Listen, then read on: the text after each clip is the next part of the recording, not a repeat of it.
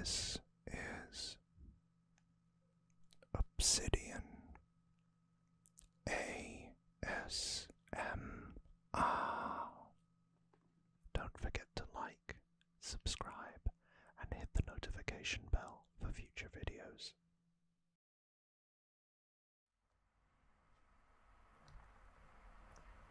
Hey,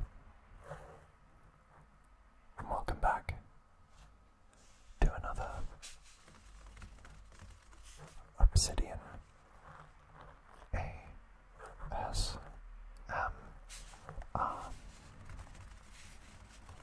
And today I'm going to be showing you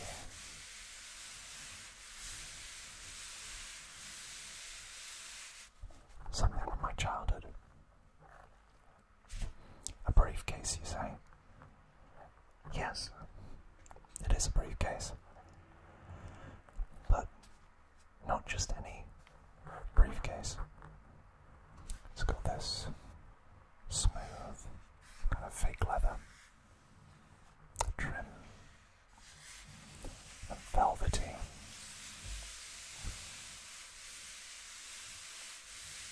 fabric wrapped around it. So it's not a business suitcase.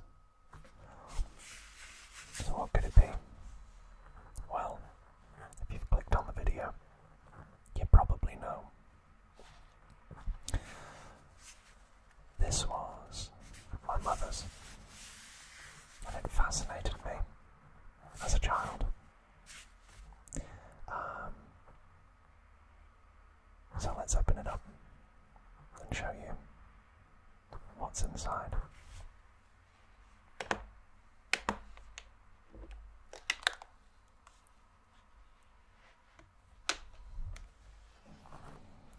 That's right.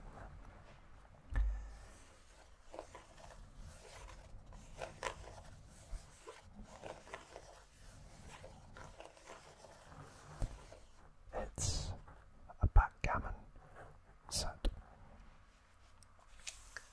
Now I've never really played backgammon, but I've done a little bit of research, and I found out that it is a game where you have to have two players, one with red and these counters, and obviously if I can get them back in, one with black counters. And it's a game of contrary movement in which each player has 15 pieces, and these are called tablemen or checkers in the US in recent decades, and they move along these 24 pieces, or spikes, I guess, points. And the aim is to move all 15 pieces across the board and be the first to bear off or remove them from the board. So there's a bit of strategy involved. There's a bit of luck with the rolling of the dice.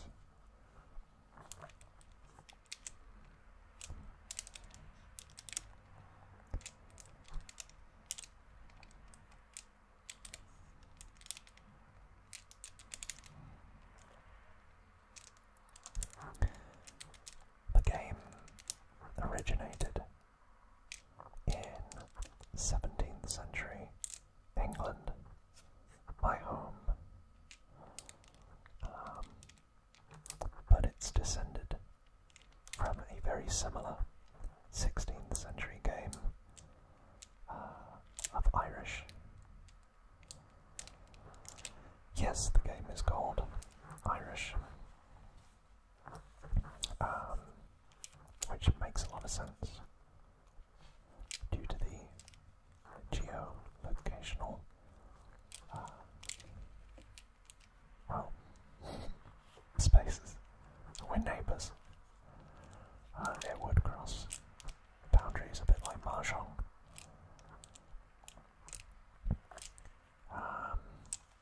But these table games, really, they can date all the way back to 5,000 years ago, to the regions of Mesopotamia and Persia, or modern-day Iran.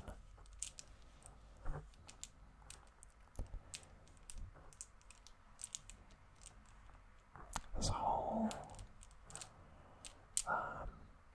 history that you can look at. Effectively, if I show you the full board,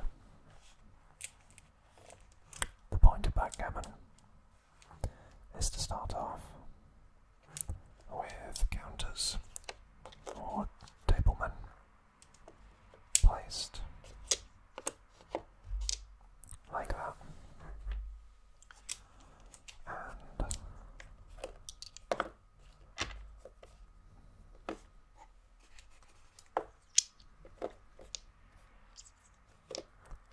like that.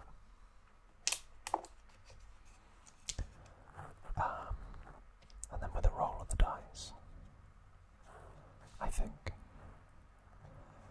you move them along the triangles in this direction. So, for the black tableman, you start here and you have to make your way like this until you reach the end point here. And as I said before, I think there are 1, 2, 3, 4, 5, 6, 7, 8, 9, 10, 11, 12, 13, 14, 15, 16, 17, 18, 19, 20, 21, 22, 23, 24 of these spikes. Okay. And you're moving around the board, around all 24 spikes. Similarly, the red checkers, or the opposite colour, tablemen, let's say, they move like this until you reach there.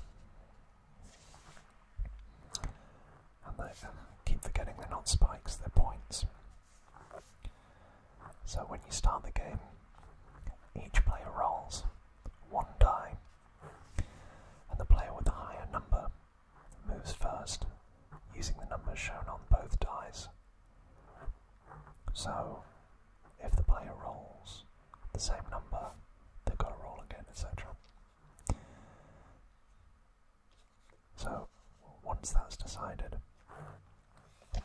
you have to effectively move the same number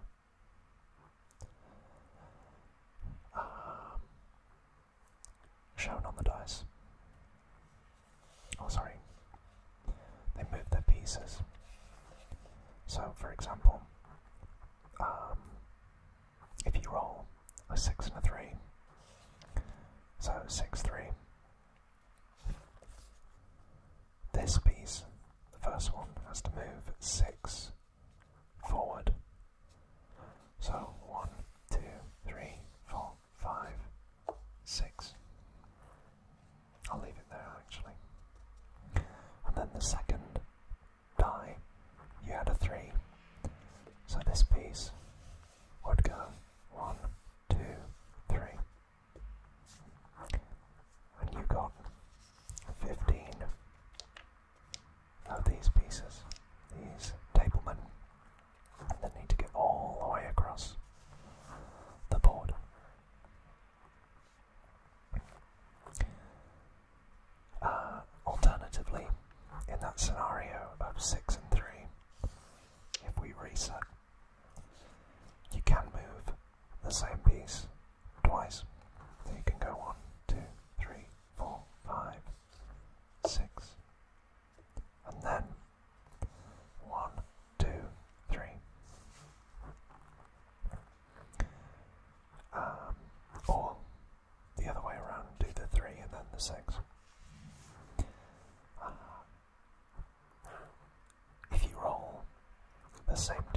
singles or doubles.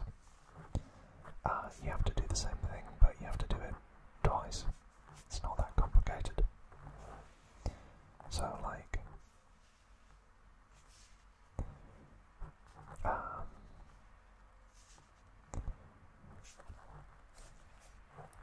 I'm not explaining this as well as I thought I would.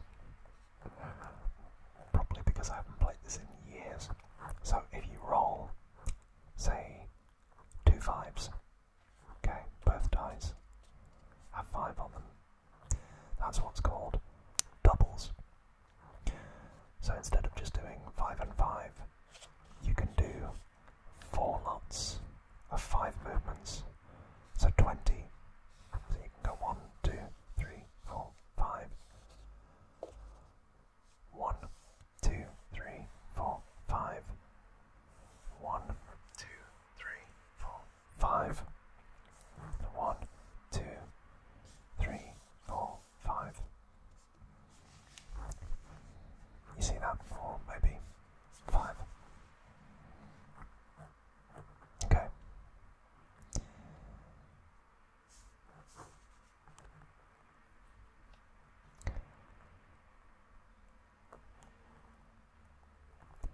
The other thing to consider with this is you can land on a point that is unoccupied.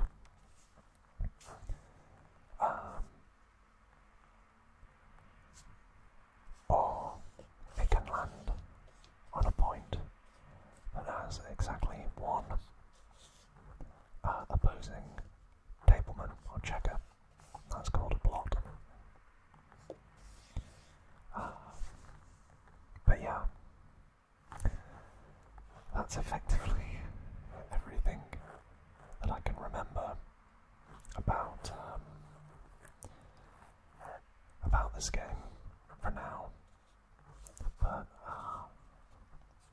I guess I wanted to show you, and I really like the noise that they make. Weirdly, quite calming. So my own ASMR tastes. Weirdly, I came across. It's not weird. It's just I came across a video about mahjong. They have similar kind of enamelled tokens in mahjong. And I found the sound of the tokens very relaxing.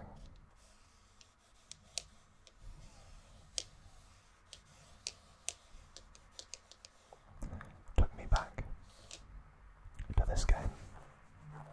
So I wanted to share it, or what little I remembered, with all of you.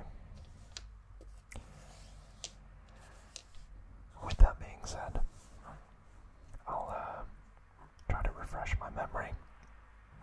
Maybe I'll do another video, and if you want me to, I'll play through a game as best as I can.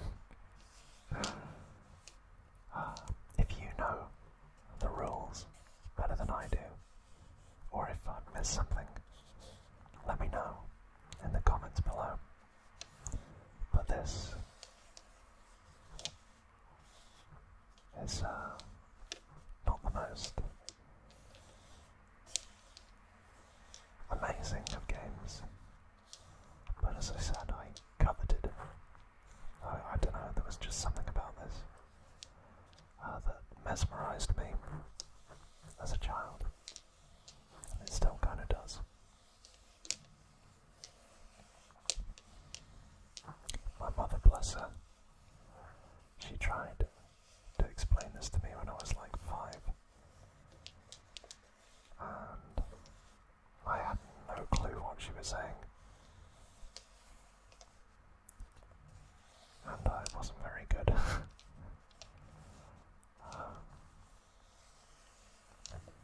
But maybe I'll beat her one day. Right,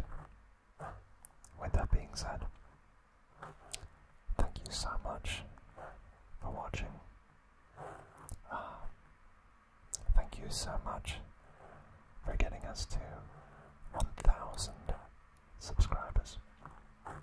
That's amazing.